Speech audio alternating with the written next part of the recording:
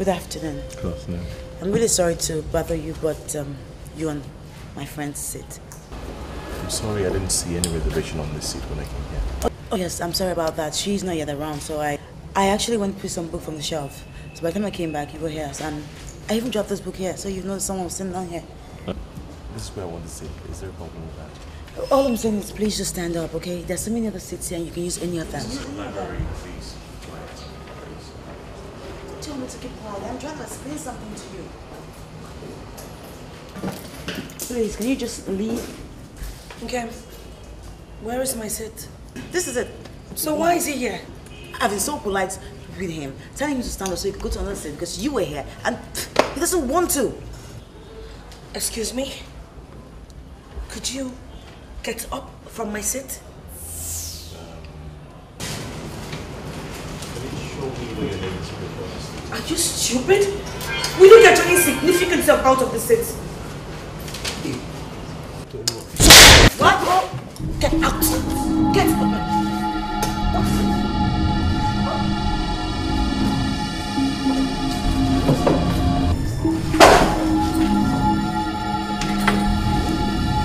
Good morning, folks, and welcome to the Saturday Show. Now, this morning, I'm having with me a Tespian. He schooled here at the Great University of Benin at Kenwan campus, where he read theater arts. And today, he is not just a Tespian, but a veteran in the movie industry in Nigeria, dubbed Nollywood. I'm talking about none other than the one and only, playful, energetic, professional, actor extraordinaire. Oh yeah, Yemi Blaq. Oh yeah. How you doing, my brother? What's up, bro? Good to have you. So nice to see you again. It's been Same too here. long. The good So life is long. going all over you, man. Oh man, same here. I need to come back home. Same on you, brother. I need the good life. Like Sydney. Are you serious? Like the good life is in Very Very good to have you in the house. And I have out there the producer of the upcoming movie, Siege of Wickedness. Oh yeah. Brother, how you doing? I'm good. Mr. Moses, how you doing? Good to have you right here. I'm the executive producer. Executive producer, okay? Mr. Moses is the associate Good producer. Oh, all right, okay. Thanks for whipping me back on track, back on line. Now, quickly, man, let's talk about you first and foremost, then before we get into that movie for real. You know, the lockdown has been so harsh and biting. Yeah. Creatives have been at home for like ever. Yeah. But thank God, like it's been observed, the lockdown is gradually being relaxed for the bits, or for the bit for now. Yeah. How did you cope? How did you fare through the lockdown? The lockdown was an eye-opener for so many reasons. The first thing is, before the lockdown, I had lockdown with my family for a week. Before this, they actually, government... On your own? On my own. Because I was following the news of the pandemic, and I saw the way it was moving. I said, no, not today. I don't want any part of this. So we locked down a week before. And then the government now said 2 weeks. I'm like, okay, great. And for those 2 weeks, I mean, literally, no one stepped out of the gate. Yeah. So we had bought enough food, stocked the place up, and all that. And then it kept dragging, and money was being spent, and money wasn't coming in. So it was a very good eye-opener, you know, that for anyone out there who's doing whatever business you do, you know, for entertainers, you know, there's always money, because from week to week you're working, there's always something happening that brings money in. But the lockdown just shows that you need to have if I have multiple streams of income, you know, it's very multiple streams of income, for any man who is above 25. You need to have at least 5-6 businesses operating at any time. That's the truth, you know. So, but it was good for me. Thank God, I didn't have to beg. There was enough money to last through the period, and over. I was still able to reach out to a couple of people in that time. And, you know, it was an eye-opener. We've survived it. We thank God for what's going on. I mean, hey, we're working now. But for me, there's no way before the end of the year that I'm not adding another 3 lines of business to my business. Because that's the truth, my brother. Because if not, you go hungry. That's for sure. That's for sure. Right. Now, talking about the lockdown as well brings to mind the cinemas yet to be opened officially.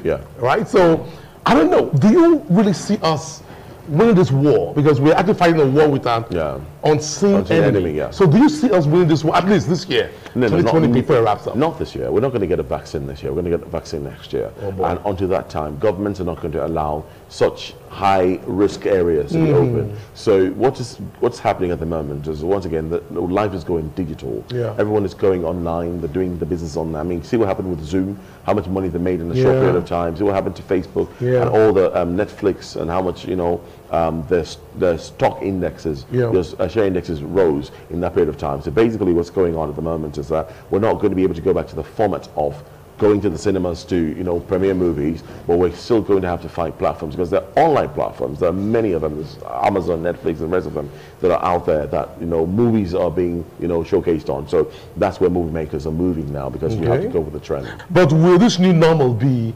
your, you know, profitable like the days of old, where you have to premiere, you know, make money, go through the rounds of cinema and all of that? You know, will it be that you need to profitable? realize that the same persons who go to the cinemas are the same ones who are going to watch at home. Okay. And maybe more. Because some people don't go to cinemas by virtue of their health, by virtue of their age, by virtue of status, and so many things. But they're able to sit at home and say, you know what, I'm just going to see this movie with my family, you know. And the thing is, with that, every time you go online to see that movie, you get to pay for it one way or another. So trust me, there are going to be multiple streams that are going to come up online to let you, you know, to let us go into that. So we'll probably be making as much money, if not more. All right, okay. We just hope for the best, because I really want the best at the end of the day to hear us, because I think we're done in town with the whole sit back at home thing. Trust me, I just can't wait to get back to normal life, man. It's actually even easier in Benin than Lagos. I've been here for a couple of days, and there was a night that, you know, we had to go out, and I dare say that I was really shocked by the crowd that was outside, by the fact that people stayed well till 2 a.m. And in fact, I had to leave because I had to go to work the next morning. But the guys are still having fun. And in Lagos, 10 o'clock is 10 o'clock. It's a lockdown. You can't go anywhere. If you go anywhere, you may be embarrassed, no matter what your status is. You know what I mean, right? So I think it's easy. So imagine what we're going through in Lagos. It's still pretty much canting. You know, all right. Now, a colleague of yours, Mr. Ibu, John Okafor, actually said a couple of weeks back, he doesn't believe there is COVID-19 in Nigeria.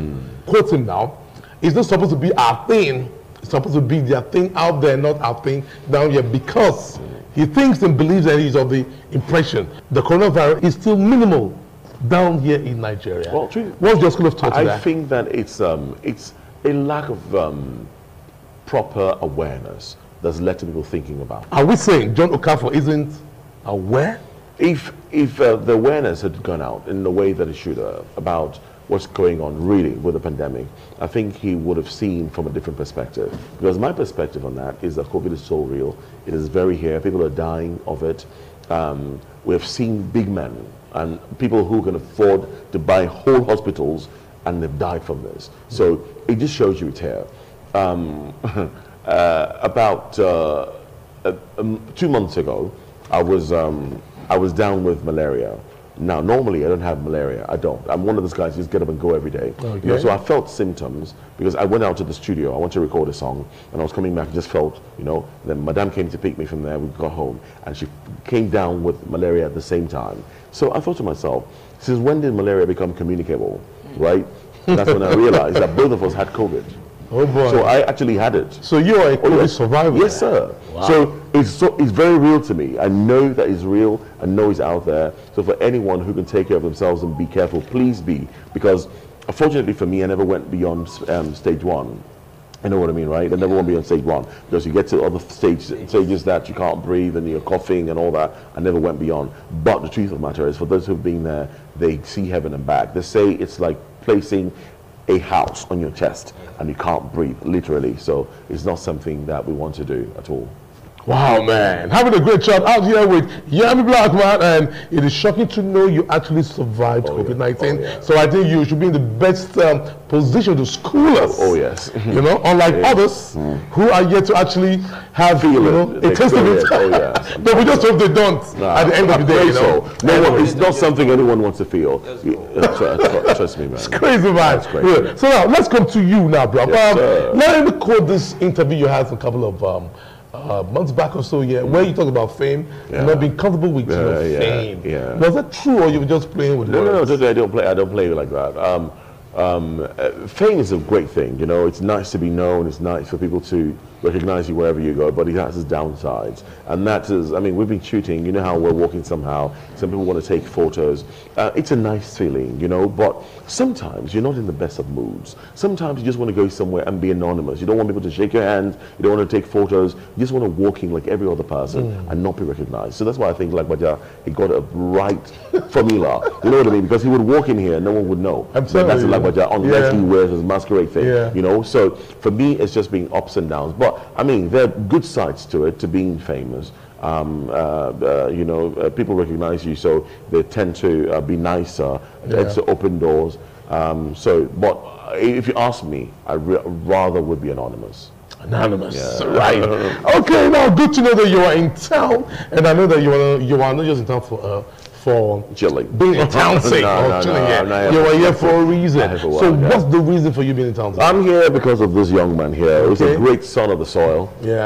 He has brought me to shoot a movie entitled The Siege of Wickedness. Siege of Wickedness. Oh yes. That sounds deep and loud. Yes, it's a family story about the intricacies of marriage and how one man finds himself in deep waters because of the mistakes that he made at some point, and how he managed to extricate himself from the mess that he becomes. So once again, kudos to this young man. He's doing great things. You know, he's coming into the movie industry, and he's coming with the right people because he has the backings of people like Lancelot, you know, and you know, other strong men in the industry. So I know that over the years, he's going to have more amazing. Yes. Okay, cool. Now let's get to meet your bro. Now, what triggered you? What propelled you into doing this movie? Okay, thank you for this opportunity, Mr. Sidney. While I was growing up, you know, I love movies. I love movies, and I also love football. And then I had this thing inside of me, like the young must surely grow. Yeah, that's what's up. So I believe that if the young ones like are given opportunity, they will excel. You understand? Because the reason why a lot of people out there are not progressing or selling in the industry is because they don't see support. So that's why. I myself, I look for this opportunity. At one point, I didn't get it. I said, okay, no problem. I'm going to, you know, try and fight back, like hustle. I'm fighting doesn't mean I'm punching someone. I'm going to hustle, deprive myself sleep, and make sure I get to a point where when I have something, and then I'm going to introduce young people. Like the whole thing was, it was even a young girl that wrote this particular story. A young girl wrote this story. And then she contacted me, and then she said, this is what I have on ground. I said, okay, send it to me on my email. Then I check it. I said, okay, no problem.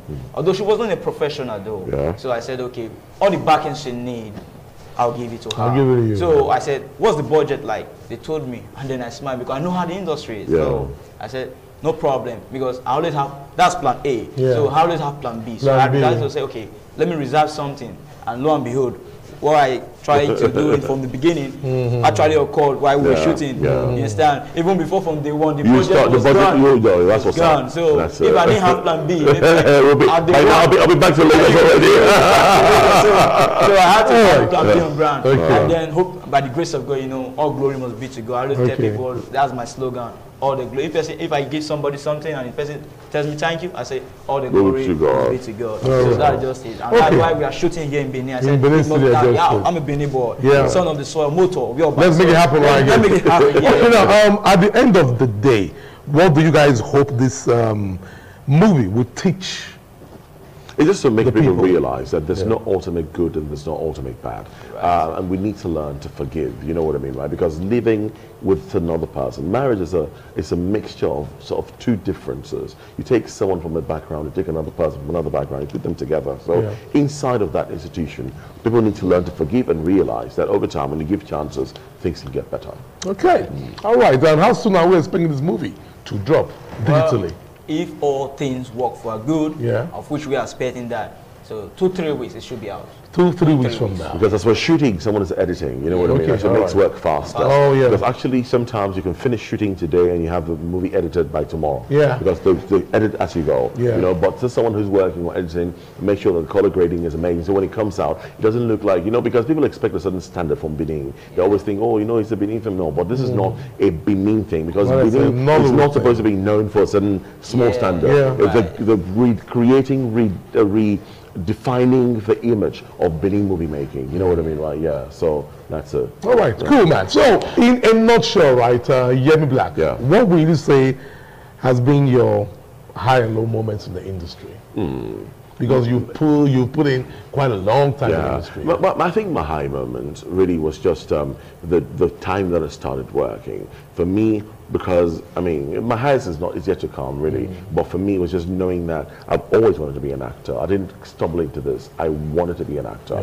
I came into the industry, and within a short time, I was accepted. I was recognized for my talent, you know. And then the low, well, would be still not being able to encompass the right budget that I would like to shoot the movie that I would like. Yeah, but we're working on that to be able to get that, because for me there's a certain standard.